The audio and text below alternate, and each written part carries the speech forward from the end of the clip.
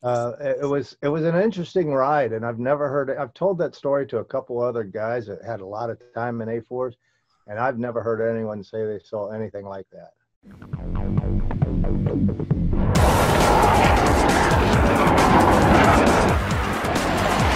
Level 1, speed meters on the right. After 2, speed meters on the left. 3, 2, 1, bike up.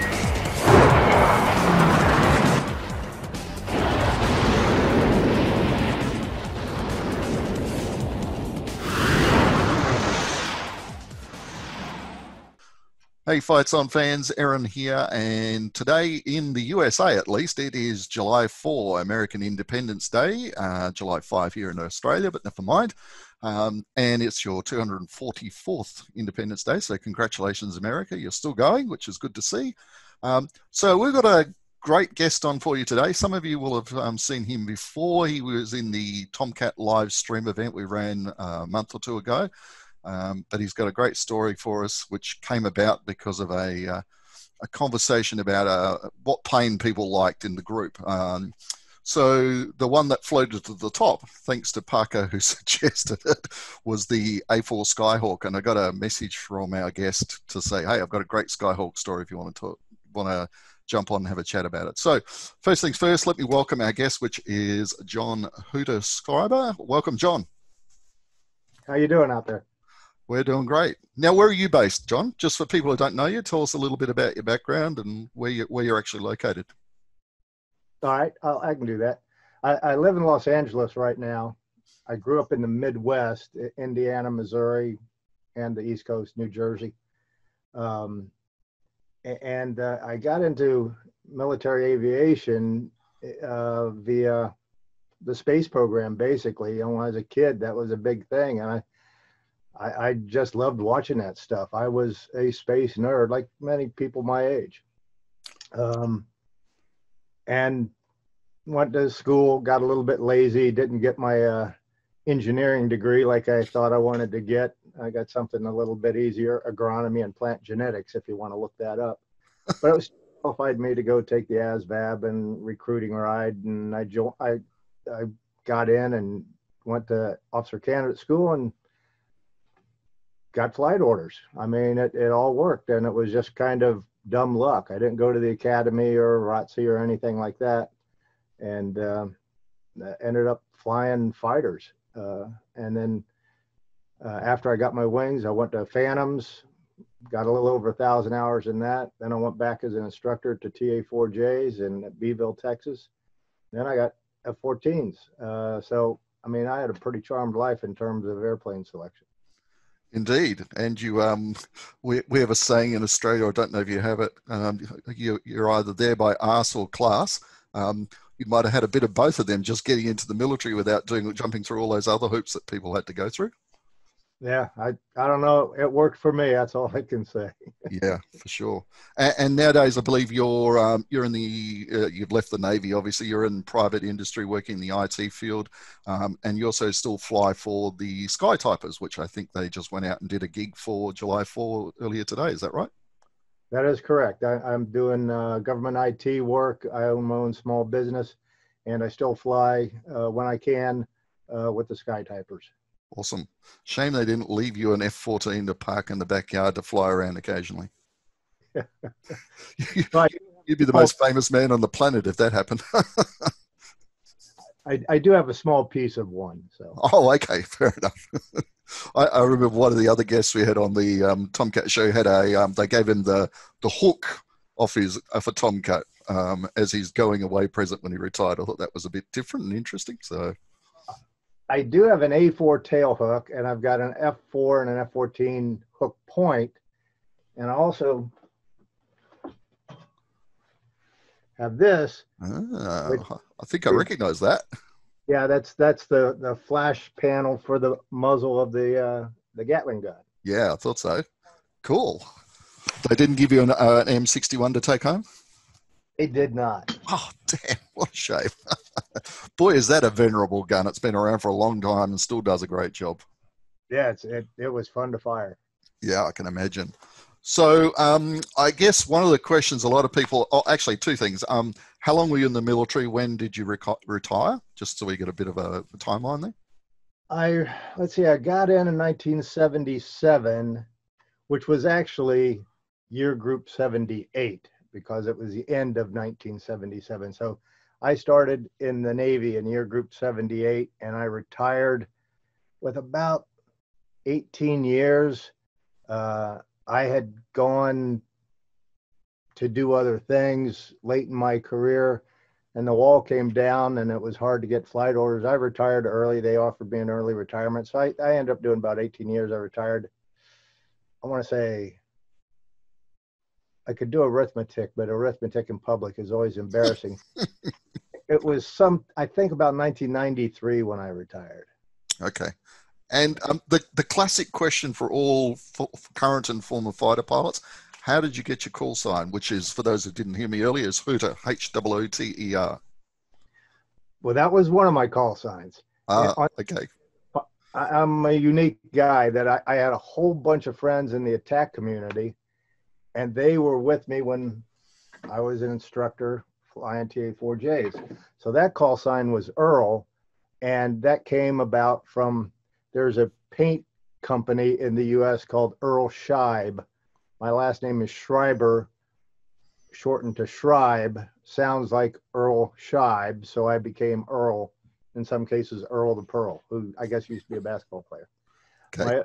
My call sign was earned from a briefing that I gave about that included the phrase, if you're going to hoot with the Owls, you better be able to scream with the Eagles. So I became Hooter after that for a while. And there is another Hooter in the Navy as well. Right. As long as it's not related to that restaurant chain. It is not. With the S on the end of it. I am not. Okay, cool. All right, so you're going to talk to us today about the TA-4J and a very, very interesting flight that you had in one.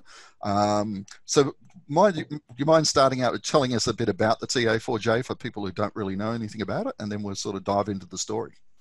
Well, it's a hard airplane to look up. I was looking up. It's the only airplane I don't have the NATOPS for. I wish I did. I was a NATOPS officer. I should have snuck one home, but I didn't. It's a single seat jet in most cases, the Warbird is, and then the TA-4J has a back seat for an instructor or a student if they're flying instrument stuff. It had a J57 P8A Pratt & Whitney engine. Kind of gutless on hot days, but it was still a sport jet. I mean, it still had 720 degrees per second roll rate with full aileron deflection, so it could water your eyes, and it was good in ACM. It was, even the two-seat was real capable in ACM. I mean, I used to fight them when I was flying F4s and F14s out of either VF-126 or Top Gun. Mm-hmm. Although they also had the more powerful, I think they called them the Super Foxtrot or something like that. It had big P408 engine in it, and it was a slick single seat airplane. Yeah, and I suppose most people who've seen the movie Top Gun, which is probably everyone watching this, would probably recognise that it's the two-seater version of the single A4 Skyhawk that the instructors were flying there. Now, the airplane is tiny. It is narrow. My shoulders touch the canopy, and I weighed 135 pounds when I was flying this thing, and it was tight for me. I mean, it was hard to turn around. You turned around by reaching behind and pushing on the other side of the airplane so you could get your shoulders around, and you could, if you worked really hard, you could watch an airplane cross your tail. Unlike the Tomcat, which had I had it described once as the Cadillac with all that room in it. Yeah, it was a big sofa up front. Yeah, and it was a big airplane. Okay, so tell us a bit about the story. What's the background, and let's dig into it. Well, I was looking at my logbook, and It appears it was on January 30, 1986. It was my second hop of the day.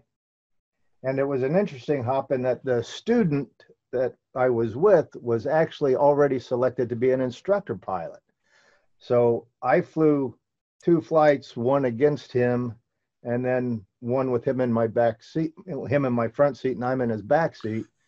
And after the student flight that we had, we continued on with an instructor under training portion of it. So it was kind of a mixed bag.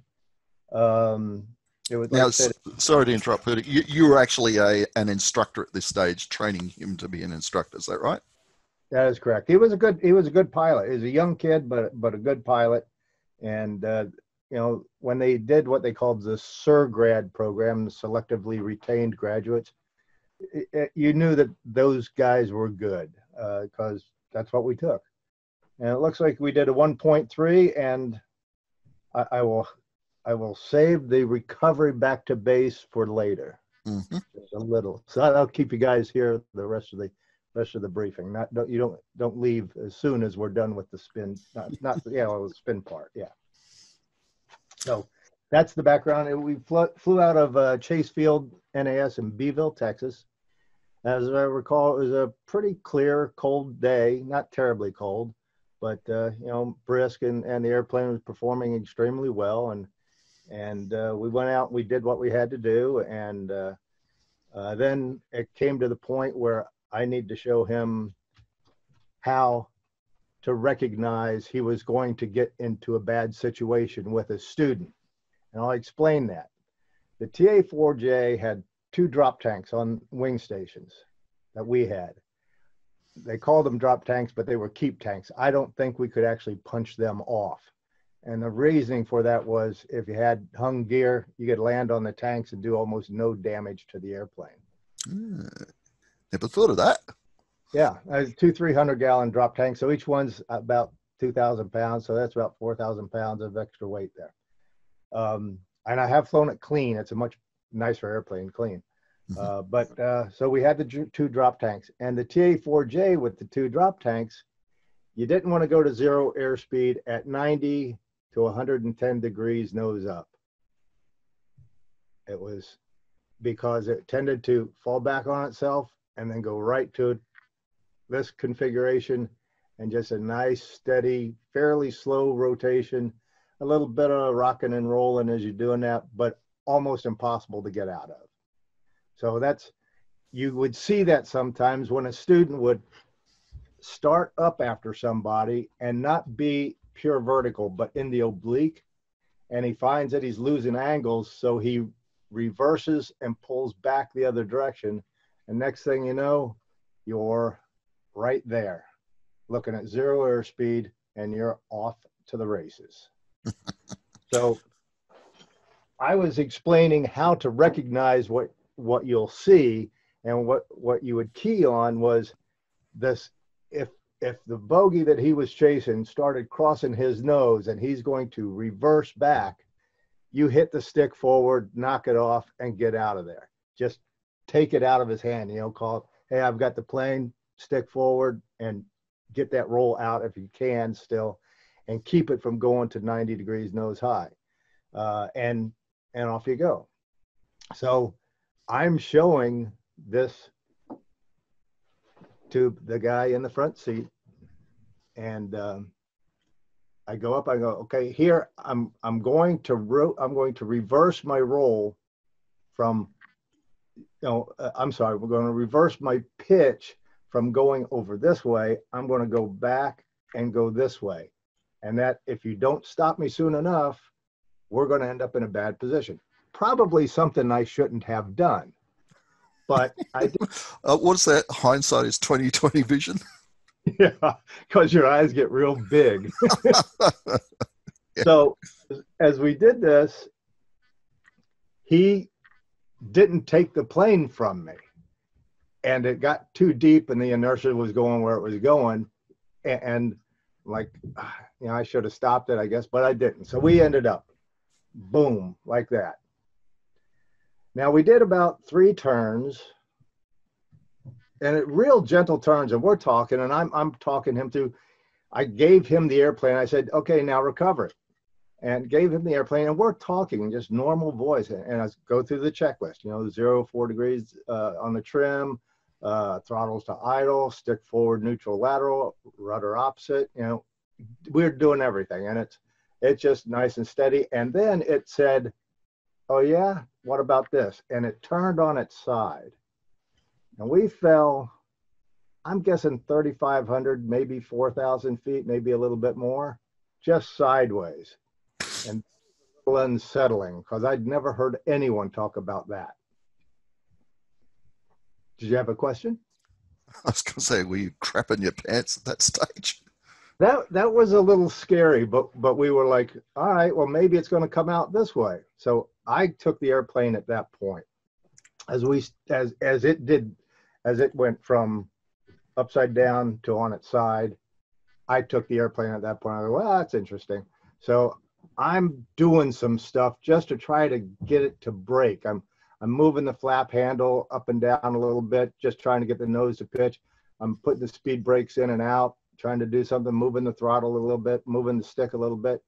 And then it said, oh yeah, watch this. Boom, right upside down again. But it was starting to oscillate as it was upside down, a little bit more each time around. And about, I'd say 2 or 3 turns after that, we're getting close to 10,000 feet. And that was our hard deck in the training command. So he said, hey, we're getting close to 10. You want to get out? And I go, I think I'm going to be okay. I'm getting some inertia on this thing. Literally, we're talking like that. I said, go down to 5, and no matter what I say at 5,000 feet, punch us out. Okay, I've got to interrupt and ask you. Surely ejecting from a plane upside down is probably the least desirable option you can come up with. That is true. Although it was supposed to be able to handle, the seat was supposed to be able to handle it. I don't think it was 0-0 for anything like that, certainly, but it was at 5,000 feet. We'd be out by about 4,500, maybe 4,000. We should be okay. Okay. Unless the airplane just plain hit us. But with the change in CG, the airplane would probably come out of the spin and fly away anyway. So it's starting to rock and kind of oscillate a little bit as it's going around. And again, I'm just moving stuff around that we weren't trained to do, but it was working. And as we come through about 6,500 feet or so, it just kind of rolled over. The airspeed increased to about 150 knots. So now I know it's flying. And we're in a fairly steep dive, but not terribly steep. And we bottom out 5,000, maybe 3,000 feet, not exactly sure, but I had it under control by 5,000, and I just said, hey, it's under control. I've got the airplane, airspeed's increasing, all before 5,000 feet, so he didn't just punch us out of a good airplane. And we, climbed up, and no big deal. And oh, by the way, if I had gotten out, it wouldn't have done any damage other than a big hole in the ground, because there was nothing underneath us out by Victoria, Texas, out over just a bunch of rangeland. There would be found a prize bull or whatever that was frightened by the crash, and there would be money to pay, but it wouldn't have killed anybody. So how was the flight back to base? Well, that was good. We debriefed, what happened and everything, and he said, why didn't you want to get out at 10,000 feet? And I said, that's going to be a very big question when we get back. I said, you tell the story as you saw it. I'll tell the story as I saw it, but I'll tell you why I did that. I was getting the airplane to respond to things I was doing. And that's why I said, no matter what I say, if I don't say I've got it under control by 5,000 feet, punch us out. So he said, okay. And they split us up. I talked to the maintenance O and the skipper and the ops O, and they understood, although there was quite a bit of gnashing of teeth and furrowing of brow when I said, yeah, we went through 10,000 feet out of control, and they wanted to know why. And I told them, and they said, okay, well, the result was good. But part of my debrief to the maintenance O was something that we had noticed when we were flying the airplane out to the area. the rudder trim was all over the place. We had to change it with almost all speed changes. Sometimes the ball was out to the right, sometimes out to the left, whatever. And it was kind of, and all squadrons have airplanes like that where it's bent in some way, shape, or form. I don't know if it's a tab or what, but it just flies weird. And that airplane, I don't know, a few weeks, maybe a couple months later, actually did crash from a out of control situation, but it was different in that the student, after they'd gone through the checklist, the student's survival vest got hung up on the nose trim and ran it all the way to nose up, full nose up. So even though they got it out of the spin, they couldn't recover from the stall because it was in full nose up trim, and they didn't double check the trim and run it down, and they had to get out. So I don't know if their start was a result of what we kind of felt. I don't know. I don't think it was a zero airspeed departure. I think it was just a plain old accelerated departure. But that the airplane I flew that day a few weeks later was a smoking hole. It's probably better if you guys, what happened to you, did it then rather than later on. Right. And on top of all that, and this was the teaser, the weather at the base had gotten bad. So we then had to fly an instrument approach back into the base. So we go through all the ACM out over clear skies and then have to fly an actual approach into the base to land. What a lot of fun that is. Look, I'm just thinking that the idea of the plane falling sideways, I don't think I've ever seen that done before. That must have been, have you ever had that happen to you before or since? No, it was very stable. I mean, literally, it was on the knife edge and just falling. And we were both like, what is it doing? No one had talked to me about that. I've talked to a lot of A4 guys. I've never heard of that kind of departure. I may have talked to all the A4 guys, but it was oddly calming as we were going through it because we knew what we were trying to do and we had briefed it beforehand. So we were ready to do something, but we were not ready for the sideways slide. And that's when I took the airplane back. As soon as we got upside down at 90 degrees at zero airspeed, I thought, okay, oh boy, this is going to be a big one. We're going to get out of this airplane and I won't fly for a few days. But as it turned out, they took the debrief. We wrote up some sort of message traffic about it, and it was no big deal. I think I actually flew the next day. So you didn't generate any significant notoriety in the Navy community over that little episode? Nope, not at all. Not at all. Okay, cool. And how did your instructor student go? He went on for bigger and better things, I guess?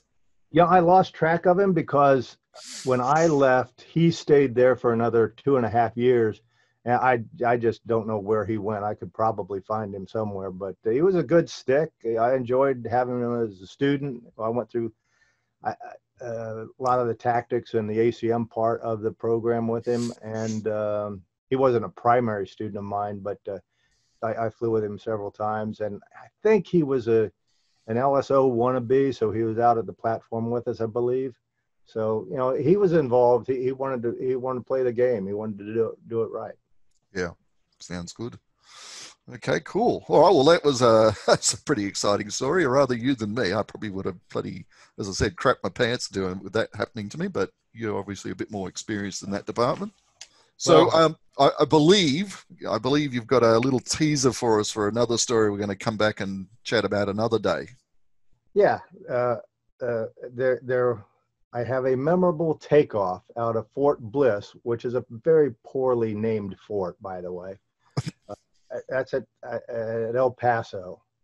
On a very hot day, I was flying with a student back from carrier qualifications in San Diego. We stopped in El Paso for gas, and we're heading back to Beeville. And I got to look up some of the technical terms, but there's a gauge in the A4, TA-4J, and I think it's in all of them. I think it's called EPR, and I can't remember what that stands for. I think it's exhaust pressure rating or ratio or something, and you're supposed to have X amount, 3.7 or better or something like that before you take off. And the fun begins at that point. I'll just let you know. Sounds good. I look forward to hearing the story.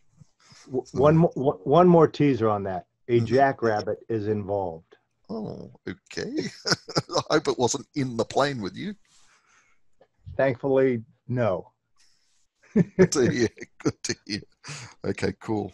All right, Hooter. Well, look, thanks very much for catching up with me. It was great. Love the story. Very cool. And enjoy the rest of your July 4, what's left of it. And I'm sure we will speak again. All right, mate. Thanks for having me. No worries. Good to speak to you again. You have a good day. You too, mate. Bye.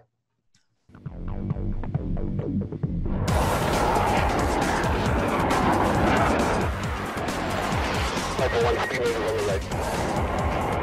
After 2, speed meters on the left. 3, 2, 1, bike up.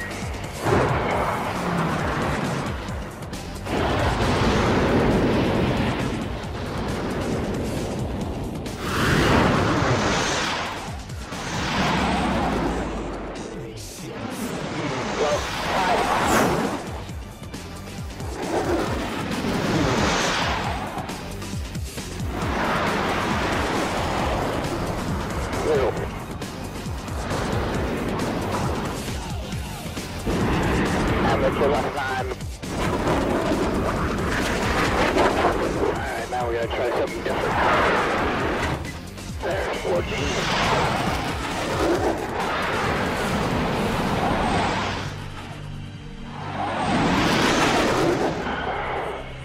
See where I am.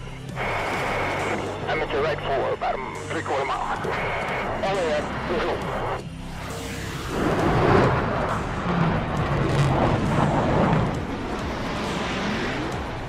Good luck.